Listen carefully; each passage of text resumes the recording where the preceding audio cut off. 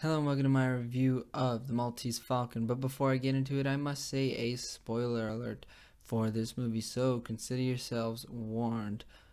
Second thing I want to say is don't be afraid to hit that subscribe button if you enjoy this review and want to see more reviews like this in the future. Let's get into it. The Maltese Falcon. Is it good? Yeah, it's fun. For the most part, it's good. It has very good pacing to me, and everything in the movie seems to move quickly, and it just tries to get to our story and get through our story in a very quick pace to me, and I enjoyed that for the most part. The premise of this movie is you have Sam Spade, played by Humphrey Bogart, who is a private investigator, and he is approached by Miss Wonderly, played by Mary Aster, to tail a man.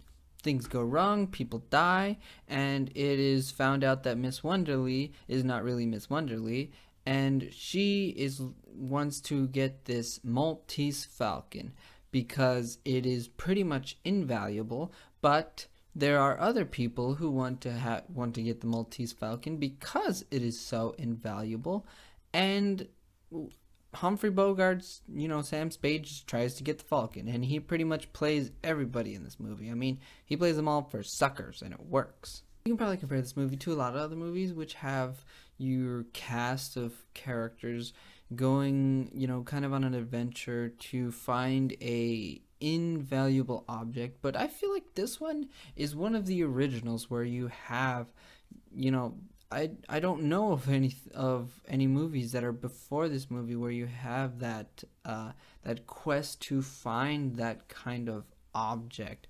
And this movie does something where it's kind of a film noir, but it is also that quest in that you have your private investigator, and he's trying to find something. He was hired to find something, and he's always going to find that thing.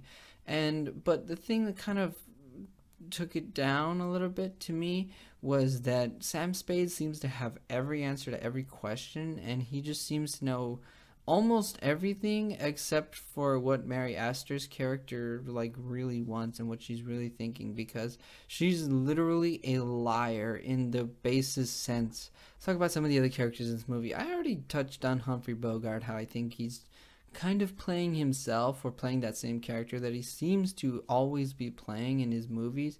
Mary Aster as Ruth Wonderly, I kind of have a little bit of a beef, not with her, but with the way they made the women characters in this movie. To me, the secretary, played by Lee Patrick, and the widow of Sam Spade's partner, they all seem to be the same. They all cried. They all were super reliant on Humphrey Bogart, his character, and it just seemed like they didn't really develop those characters very well at all, and they kind of blended together as far as almost being the same character. Sydney Greenstreet as I mean, they call him the Fat Man, so I'm gonna call him the Fat. His name is Gutman, whatever.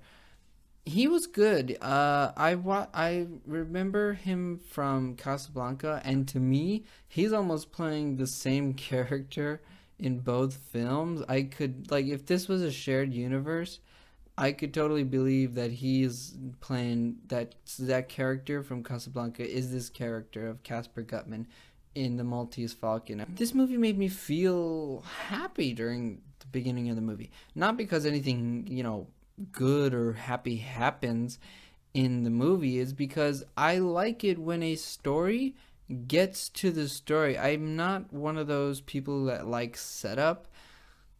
I don't feel like if you tell a good story, then I don't need you to set me up all the things. It's just like, let's hit the ground running, let's do this thing, and I very much enjoy that.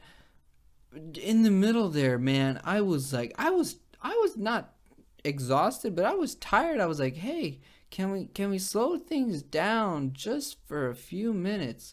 Can we just get can we get a scene where we slow things down? Because it felt just like it started off good, it started off fast, but it just some movies can't just keep going at that pace and keep you involved. And I was just like, man, Can we just slow it down for a few minutes here? My verdict on this one is going to be a solid watch. To me, when I watched this movie today for the second time in my life, I enjoyed it. I enjoyed our characters. I enjoyed the story. I feel like this is one of those movies where if if you are into movies and you don't mind watching an old black and white movie, watch this movie. It's fun. It's one of the original Quest movies.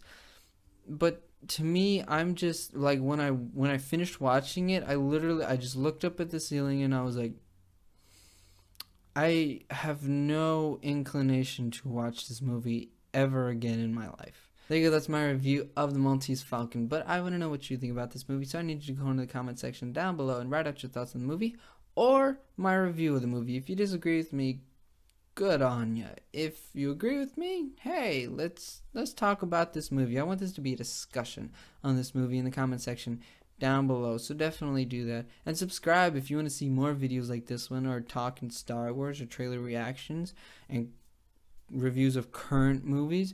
So yeah, subscribe if you want to get notified every time I put up a new video, and thank you for watching this one.